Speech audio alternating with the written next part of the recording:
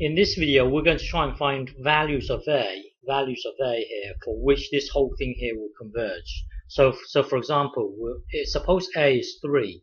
Will this thing converge or will it diverge? Suppose A is 0.2. Will this thing here converge or will it diverge? Or when A is -4.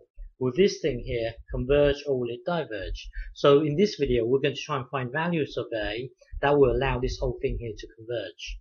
Okay, so our normal routine. So ultimately, we want to find this, but our normal routine has always been to integrate it from 0 to an arbitrary point B, and then allow B to head towards infinity. So we would evaluate it from 0 to B, and then later on allow B to head towards infinity. So integrate this. That will then give you this. Put this into here. That will then give you this, and then put 0. And then put 0 into the x.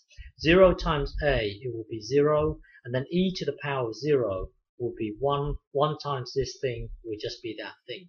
So once you get to this stage here, then you can answer the question of what values of a will allow this thing to converge. Once you get to this stage here, you can answer that question. So hang on. If you look at this here, suppose a is 1. Then you're going to have a graph of e. Suppose a is 1, so e to the 1x will look something like e to the x will look something like this. Will look like this, and then e to the 2x will look something like this. E to the 3x will look something like this, and then as b heads towards infinity, you can see that this thing is just going to grow and grow.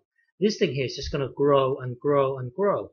This thing here is just going to grow and grow and grow. So when a is greater than 0, it's just going to grow and grow and grow. But then if you look at a, when a is negative, when a is negative, it will look something like this. Even if it's e to the power of negative 0.2, the minute you have a negative, it's going to go in the other direction. It's going to go in the other direction. Now as b heads towards infinity, this thing here is just going to head towards 0. It's going to disappear, leaving just this thing here.